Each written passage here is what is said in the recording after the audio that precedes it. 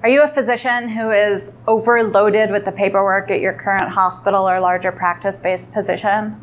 I'm Erin Jackson with Jackson LLP Healthcare Lawyers, and I'm going to dive into a little bit about the direct pay physician practice model.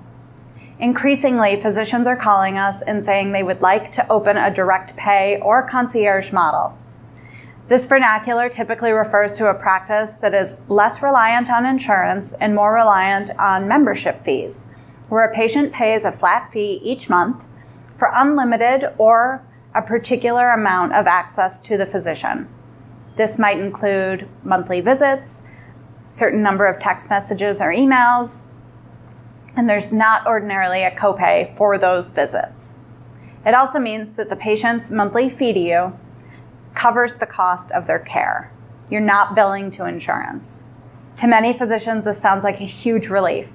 However, it's also important to remember that in your current insurance-based practice, insurance panels are a huge source of your patients. So before jumping off that cliff and starting a direct pay model, it's important to evaluate whether your patients will be able to follow you, or if they won't, whether your local area can support a direct pay model. Maybe there's a gap in care where people would really enjoy the opportunity to participate in your practice in this way. But it's important to do that research before you make that shift. Some physicians also want to offer a hybrid model. Their practice will bill to insurance for certain patients, and others can subscribe through a direct pay membership model. The problem with this is that it doesn't actually free you from all of the regulation imposed upon you by federal and state law. Under a cash-only model, you are exempt from a lot of the regulation that's imposed because you're billing to federal payers.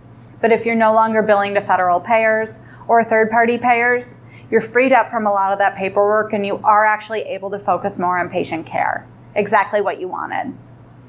If you'd like to explore more about this model, learn about how it might be profitable for you, and learn about what the legal structure would look like, we can also assist you with drafting what we would call the contract between you and your patients.